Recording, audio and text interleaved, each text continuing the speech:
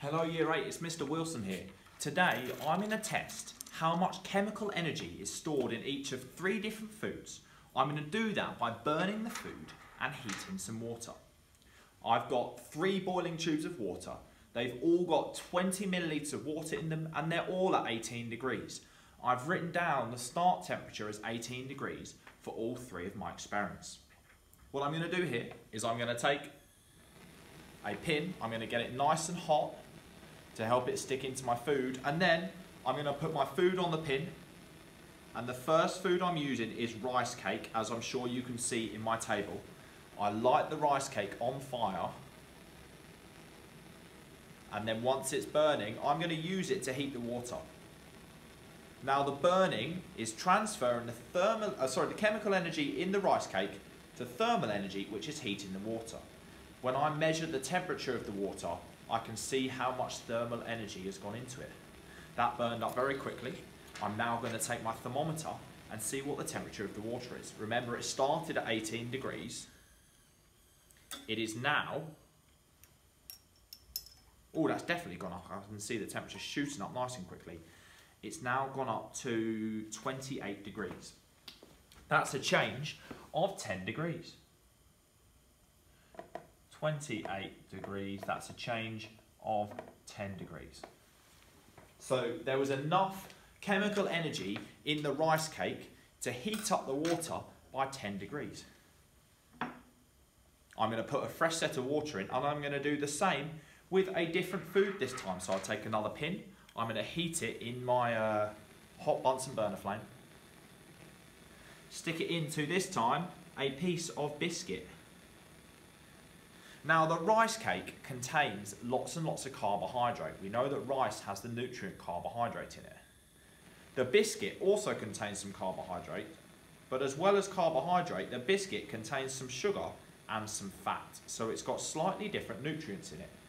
We'll see how that affects the amount of chemical energy it's got in it. Wow, that biscuit is burning really well.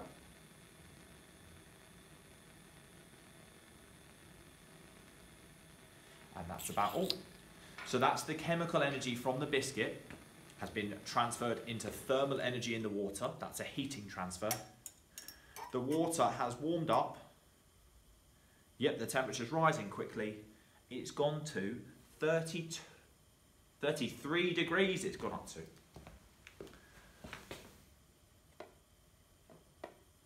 Oh, look at that, that's very neat so far. At the moment I've got 10 degrees and 15 degrees for my change. So there's a bigger change in temperature from the biscuit, so that told me that the biscuit had had more thermal energy than the rice cake. And I'm using the same mass of all of the foods, even though the pieces are different sizes, I weighed them carefully. That's a control variable. Let's do my last one. I've got my last thing of water. It's 20 mils of water at 18 degrees, more control variables. I'm going to take my last pin, heat it hot so I can stick it into my food. Now my pin is nice and hot, I'm going to stick it into my last food, which is a piece of cheese. Now cheese contains a little bit of carbohydrate and a little bit of sugar, but it's pretty much all fat. It's a different nutrient to what we had in the other ones. So let's get that cheese burning. Yep, my cheese is burning nicely there. I'm going to use the cheese to heat the water. Oh, it's fallen off the pin. That happened earlier as well. Let's see if I can keep it going. There we go. It shouldn't be too bad. So remember, the cheese has got lots and lots of fat in it. The biscuit had fat and sugar and carbohydrate. The rice cake had basically just carbohydrates in it.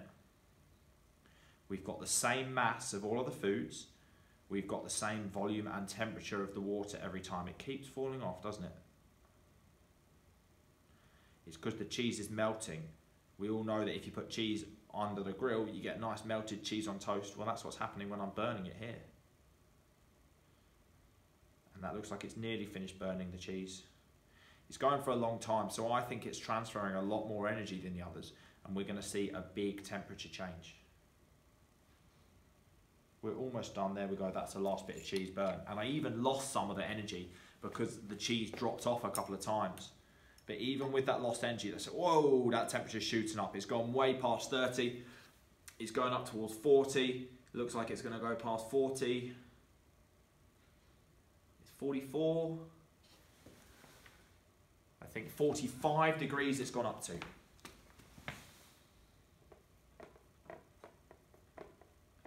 So that's a big temperature change of 27 degrees Celsius. What that experiment has told us is that the cheese has the most chemical energy in it. So the most energy from food could come from cheese out of these. The rice cake has the least chemical energy in it, so the least energy from food from that. And that's probably because of the different nutrients that are in them, because cheese has got more fat and rice has got more carbohydrate.